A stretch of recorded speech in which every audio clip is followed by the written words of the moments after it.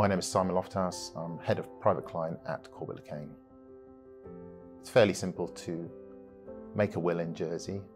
You would usually contact a law firm to make an appointment for a meeting where you would meet the lawyer to discuss the gifts you would like to make in your will.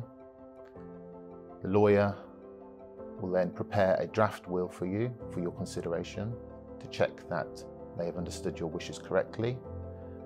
You would then read through the draft will, make sure it does comply your wishes, and then the lawyer will finalise the will and meet with you to sign the will. Costs to prepare a simple will usually start from approximately £300.